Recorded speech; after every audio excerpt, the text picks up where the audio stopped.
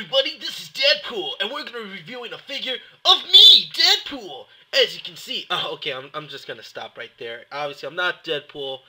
I don't know how that went, but hey, that was my best impersonation of Deadpool. But anyways, we're looking at from the X-Men Origins toy line in the Deadpool. This is the comic series, not the movie series. The comic series. Get that right. This is not. It's like no one going, hey, he's gonna be this guy in the movie. No, it's the comic series.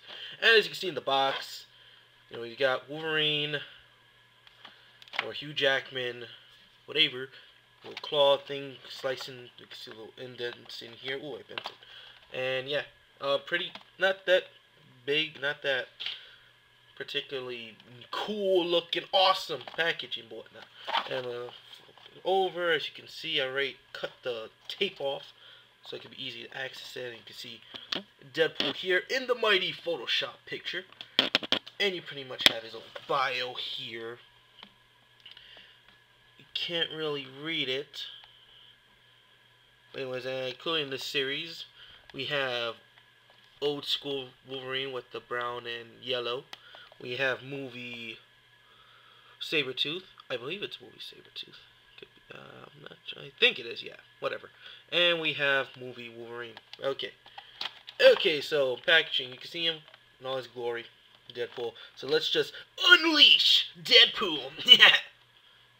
Okay, we are back, ladies and gentlemen. Now we got me, Deadpool, out of package. Okay, I'm gonna stop. I'm sorry. I like Deadpool a lot. I like to pretend. I like to do his voice.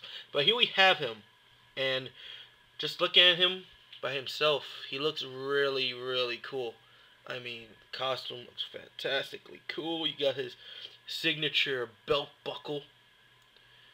All right, we got basically what I like is they did the little mask thing that has a little extra piece of cloth just hanging out. It's not a tight head mask. It's got some looseness. Got some nice, very nice. It's very nicely detailed in my opinion. Though this I wish was a little more detailed, but I can look past that. Okay, and now for the big negative. It's a big, big negative, and it's this one in particular, which I hate so much. Look at that. Look how loose that ball joint is. I mean, look at that. That's insane. And look, you think that's worse? Oh, it's also loose over here. Not as bad, but it's still loose. No. And I have no idea how to fix that. Deadpool, why? You even fuck up your toy. I'm sorry, man. I can't help it. Hasbro sucks. No, it doesn't. Yeah, I know, but god damn it. Anyways. Okay. So besides that, articulation-wise, his head can go 360, up. It has a little up, little down motion, which is pretty nifty. Arms can go in and out, rotate all the way around, bend at the elbow, twist at the elbow, twist at the wrist. The body can actually go forward, it can actually move around by the bicep or whatever, right there, pretty nice. The ball joint go all the way around, and this is that ball joint from similar to the Iron Man toys. You actually have to move it separate from the hip, the thigh, to actually get some more articulation movement. So it can go forward and back, go up and down, and as you can see, this can rotate.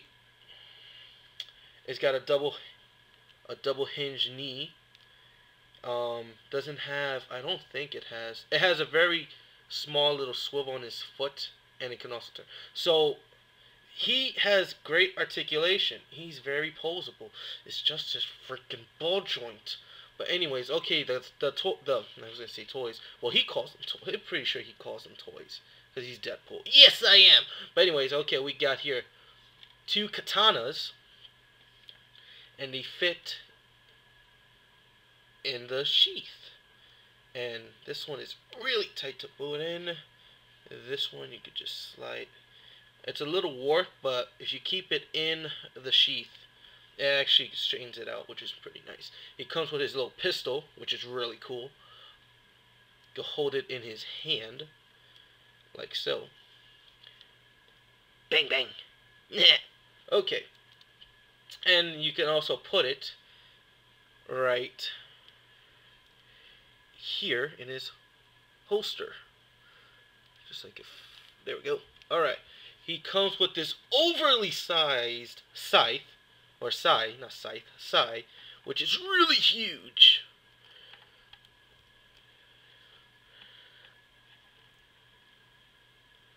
I'm wondering where he got this scythe. Well, see, I ran into Raphael from the Ninja Turtles, and he, like, made fun of my costume. So I kind of, like, had to break his neck and steal his weapon. Yeah, that's pretty funny. He's a turtle. Yeah, whatever. But anyways, okay. So, there's really nowhere to put... I actually put it, like, since it's very loose here, which is pretty nice, you can actually fit weapons in his belt. I'll just place it in there. I mean, it's not the best looking thing, but yeah, I could, if I want to mess around with it, I will put it in a nice spot. But right there is fine. Actually, that looks just terrible. Okay, so I'll just place it in his other hand. And then we have this automatic machine gun.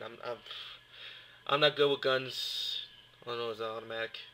So just place it in here, and it's also a bit oversized, I think, a bit, kind of. So there you much have it. So he's ready to kick some ass. I'm ready to kick some ass. See, he's ready to kick some ass. But so okay, let me get him in a pose. If I can get him in a good pose without his ball joints. And you know, actually, I may complain about the ball joints, but when I get him in the poses I like it's crouching kind of thing from one side to the other, it does tend to, you know, go with me and not freaking be a pain in the ass and constantly fall. But sometimes he does, that looseness does hinder his stability. So there we go. All right, so there you go. So here's Deadpool. Deadpool.